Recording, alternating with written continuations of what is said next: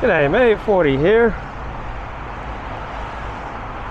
About to step onto the Sydney Harbour Bridge. And I'm gonna have a good laugh at myself, mate, because I'm always just so enthusiastic about something or another. And the topics of my enthusiasm frequently change. And I say, like, 40, what the hell, man? You're always enthused about something. But where's the consistency, mate? Are you a stayer? Are you just flapping around in the breeze? And the breeze of the enthusiasm of your constantly changing opinions and perspectives. What the hell? I made a mistake.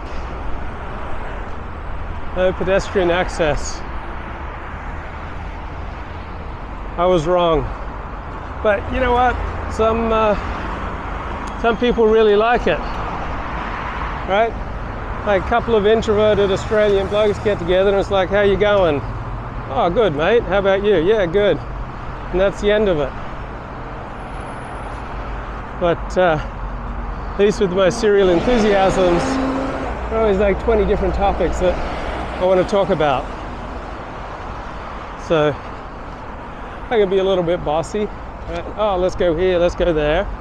But sometimes that's a blessed antidote to the more passive, introverted bloke.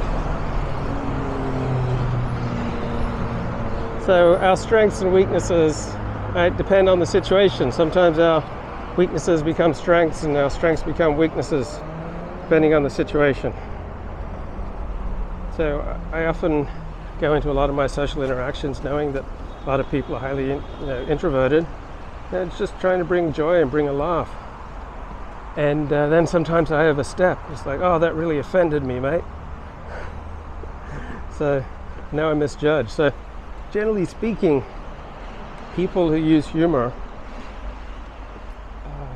are pretty good at reading social cues, right? Because you'll get so much blowback if you're misjudging the situation. So I was just reading a Vox article on humor, and so there's like self-denigrating humor, there's affirming humor, there's releasing the tension humor, and generally speaking, you got a sense of humor that'll make you more of a pleasure to be around. It'll lift other people up, but also notice it totally wearing on people.